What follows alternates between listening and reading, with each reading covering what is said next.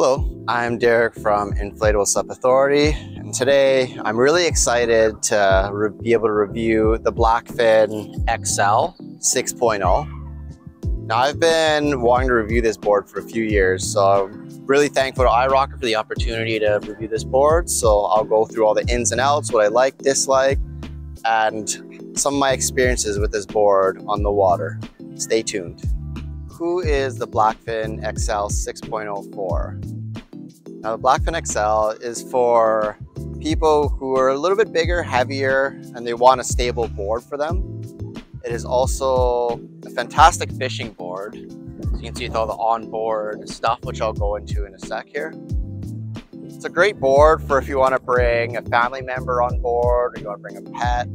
Or you could even paddle this board as a tandem, as it has a maximum weight capacity of 485 pounds, which is on the bigger side in terms of inflatable paddle boards. It's also a really good adventure board. Now, a few days ago, I actually paddled for like 4 or 5 hours with a friend with this board, and we were able to put all kinds of gear on there for snacks and all that stuff. So this is really a great board for carrying a lot of gear and just having a good day on the water. Now I'll just go through the specs of the Blackfin XL. Now, the Blackfin XL is 11 foot 6 inches long. It is 34 inches wide, and it's 6 inches thick. Now, the board has a weight of 29 pounds, so it is a bit of a heavier board. So if you're a bit of a smaller person, I do advise that you have someone help carry you, or maybe you get one of those paddleboard / kayak carts. And the board has a whopping maximum capacity of 485 pounds, so it can hold a good amount of gear. And it is also made of a triple layer PVC with carbon side rails and reinforced seams. So the reinforced seams, I believe, are new on this board, so they're really doubling down on making sure that the sides of the board, which is usually the area that gets the most faults within any paddle boards, they're really making sure that nothing can really go wrong with that. Now we're going to do the nose to tail of the board. Now, this is going to be one of the more exact nose to tails / detailed that we'll be doing, because there's a lot of stuff on board.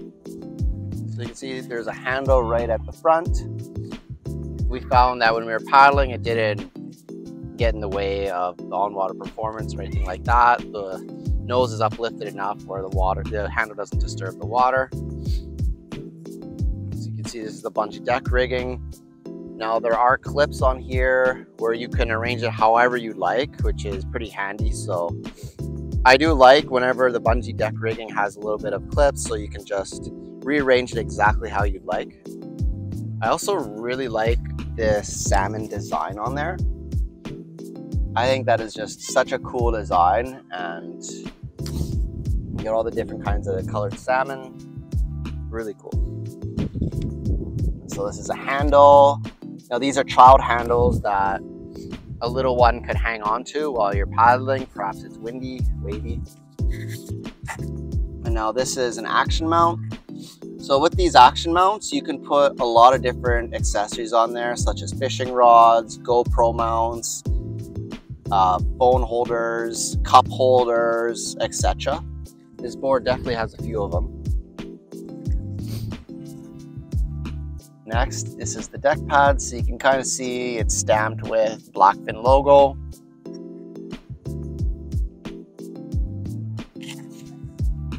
Go down the board here. There's a little mounting D-ring for a kayak seat.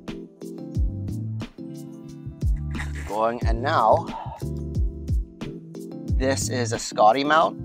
Now, these Scotty mounts, they can be used for racks, anything, so fishing racks or anything that Scotty mount really produces. So you just put whatever mount in there, and then you just screw them on, and you can turn this into a fishing vessel or almost anything you really like. You can see there's a few more action mounts on the side here. Good placement for rods, or even the spear holder that iRocker sells. There's another action mount at the back here. And then this is a rear bungee deck webbing. Again, it's rearrangeable. It also has rear handles so that you can grab the board from which end you'd like. Followed by a handle right here. Now, to the side of the board, there's a little handle right here you can just grab onto. See, carbon side rail right here. And there it is. Now, this carbon side rail actually makes the board pretty stiff.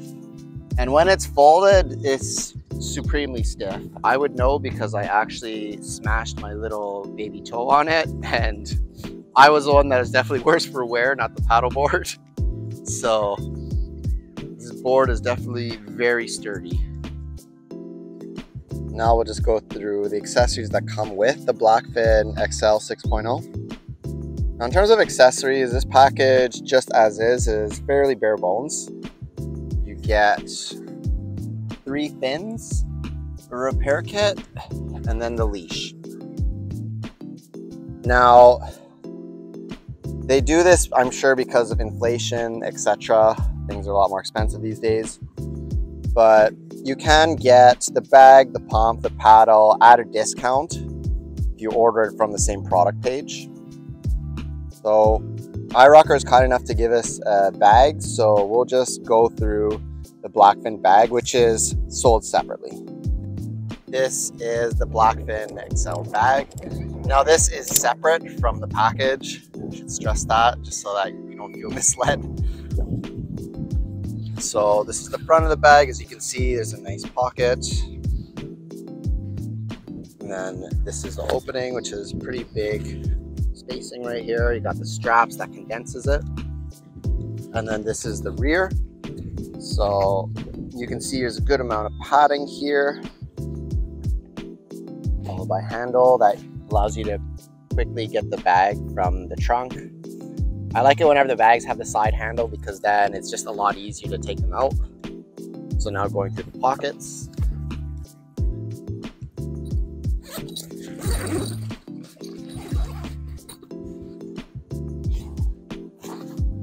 You can see this is the main pocket, opens up just like this.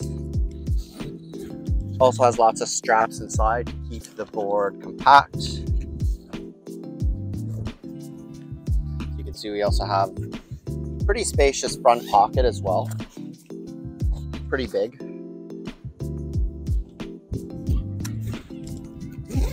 And then at the bottom, you got yourself a set of wheels and another little handle to grab, just kind of like a suitcase. Just to show you a little bit more of the bag here, you can see the padding is fairly thick, especially on the back, which is something I really do appreciate. So you have the Blackfin logo here, got the padded waist straps. Overall, it's a pretty good bag. This is the bottom of the Blackfin XL 6.0. So you can see there's a white background followed by the logo. Now I'll just show you how to install the fins. So first we'll do one of the side fins. The shorter side fins go to the front. The longer one goes towards the rear. So you want this little nub right here to go right in there. You want to open up this lever. That fits. And it just slides right in. Next you want to close this lever like so. And then this little guy is a little safety pin. So you want to place it in like this and just put it there. I do it about halfway. Sometimes when you fully lock it, it's hard to get it out. So I usually do about like midway. Next we'll do the center pin. Same thing. Slides right in. Put it to the front. You open this little guy right here. Slide it in. Press the lever down. And once again, this little safety pin you just put in there. Then I put it right to the middle about there. Now your fins aren't going anywhere. Now we'll go to the pros and cons of the Blackfin XL 6.0. There's a lot of things I really liked about this board. I mean, just First off, the add-on capabilities of this board. There's so much you can do with it. I also found the board to be very stable. Like, I was able to walk up and down the board pretty easily when I was doing my stability tests. The board also offered pretty good tracking for its size. Had decent maneuverability scores as well. Very key.